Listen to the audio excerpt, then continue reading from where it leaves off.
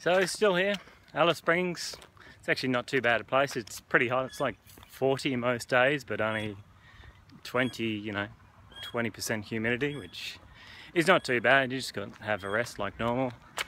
It's a bit of an eye-opener seeing all the Aboriginals here. Most of them fight, and yeah, they're pretty crude. Oh, they fight against each other anyway.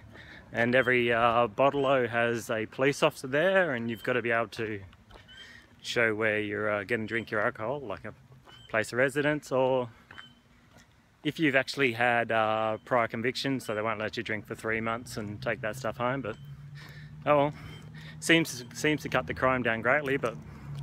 And this is the Todd River, as you can see, right next to Alice. Alice isn't that big. There's probably only 20,000 people here.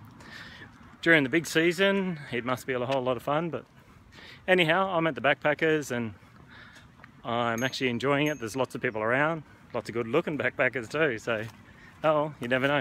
See you guys later.